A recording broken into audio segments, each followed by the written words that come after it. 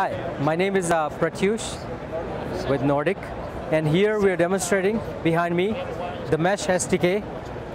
Last fall, as you know, the Bluetooth SIG released the Mesh standard, and we of course were ready with the implementation of the Mesh SDK.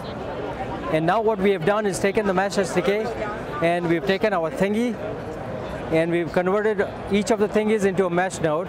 Each one of these is a single node. We have a special app which currently we have on iPhone.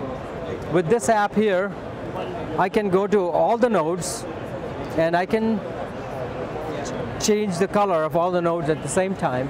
This phone is connected by BLE to only one node, and that node is a gateway. So when I send a command, the command goes to the gateway, and from the gateway it goes to all the nodes.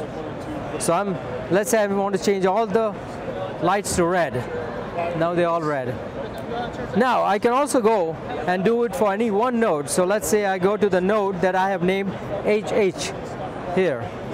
Now I can say, okay, HH, go green. That's the node, it goes green. Or I can turn the LED off, but the rest of them stay on until I give the command. And then I'll go back to all nodes and say, turn off all the lights. Or let's say, turn them all blue.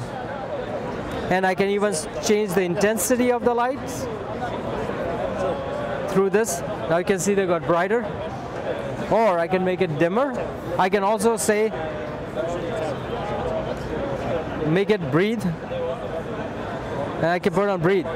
So the LED is going to, now it's blinking. So it's going breathing. So all of this can be done through the app, and the controls are going only from this phone to one of the nodes, but is talking to all the others. That's your BLE Mesh demo.